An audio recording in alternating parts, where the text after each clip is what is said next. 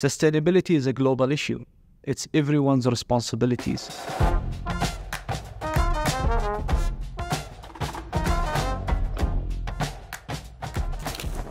My name is Yusuf Al-Jabir. I am the Vice President of Innovation and Change Management at TotalEnergies Qatar. My name is Alexey Godina. I am Sustainable Development R&D Team Leader at the Research Center of TotalEnergies in Qatar.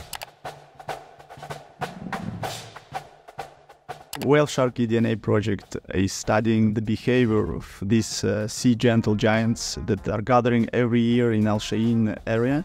They have the second largest recorded community around the world that exists in the Qatari Sea. The eDNA is a new technique in the world, and we brought it here to Qatar. This project will help us understand the behavior of whale sharks, and this way we can minimize and reduce the impact of our activities on them.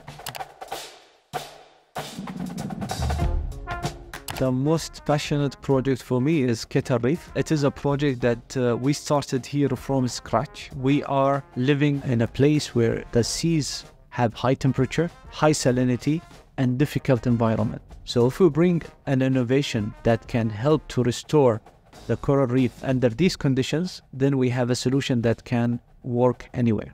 And in 2 years' time, we hope to move these artificial reefs already populated with natural corals to the new areas to restore degraded corals. So more corals, more healthy fish, more marine biodiversity.